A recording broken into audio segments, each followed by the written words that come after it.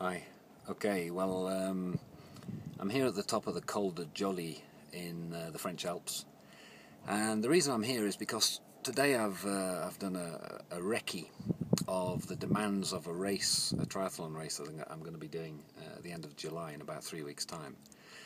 And the reason I'm telling you this is because a couple of months ago I wrote an article for a triathlon magazine, which it's somewhere on my website if you want to have a look at it, called The Sports Scientist's View.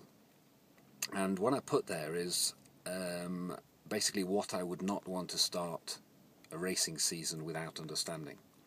And the thing I specified is that I wouldn't want to start the season without understanding the physiological demands of the main race that I wanted to target that year. And that essentially is what I'm trying to give you now as an example. So let's take, for example, the Alpe d'Huez triathlon, the long course. Very tough event. 2.2k swim at about 800 meters altitude, which you feel when you're in the water. 115 kilometers cycle, which takes in 3 cols and has a lot of climbing involved. And then at the end of that, you finish with Alpe d'Huez, the mountain, and you run a half marathon at the top. Now, that sounds pretty tough, but you need to know precisely what that means. And in conjunction with a partner of mine, cyclingpowermodels.com, what we do is we performance model a route like that. So if you're a pretty big guy, I mean, take me for example. I weigh over 80 kilograms. Even if I'm under sort of 9% body fat, it's still a big lump you're dragging around an event like that. So you need to know precisely what the demands are going to be. And what we do with cyclingpowermodels.com is we performance model an event, say for example like the Alpe d'Huez long course triathlon.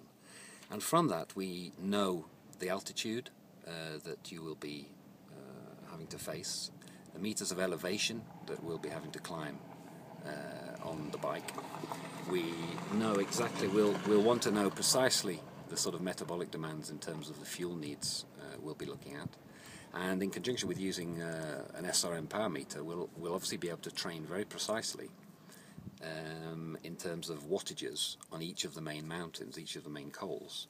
And that enables us to recommend really precise training regimes when you're not here, actually up in the Alps practicing the conditions. So to summarize, we performance model in order so that we can understand the meters of climbing involved, we can understand the wattages you, the individual, will need to be climbing those mountains at to optimally finish the run. We will understand the food intake in terms of quantity and actually what you're taking in so that you don't get any gastrointestinal problems, because on an event which might take you upwards of 8 hours, that could well be a factor. And you also need to get out and do it. I mean, here I am at the top of the Col de Joly. It's 2,000 meters. Today I've cycled about a 90k route, but with my SRM power meter I've made sure that I cycled 25% more in terms of meters of elevation than I will encounter during the Alpe d'Huez triathlon.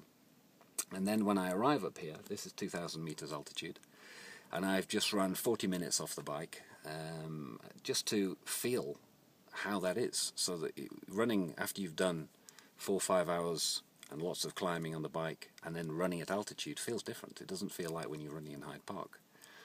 And I know what it feels like, and you have to get out and do that. So essentially, if you have a look at the article I wrote, it's on my website under A Sports Scientist's View. If you then have a look at some of the stuff I've written there about, and other places on my website about performance modelling with cycling power models, and then if you want to do something like this, you really weigh up precisely what it is you are going to encounter, and you look at the science behind it, and then train accordingly. And then the last thing, get out and do it. We can arrange that, and we can bring you here.